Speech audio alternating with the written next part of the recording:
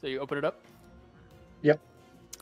What you find is a key item, so you can keep it on your character sheet somewhere, but it does not take up an inventory space.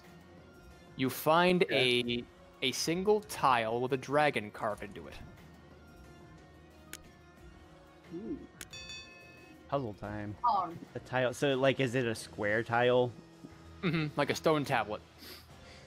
That's right, a square tile. Shut the fuck up! Oh, damn it! This is why we can't have anything. My God, I didn't mean to have such a visceral reaction to that. That was amazing. So in this broken pillar, you do see that there is a section that looks like it could fit one square-looking object. Okay. Okay. Square hole. Shut the fuck!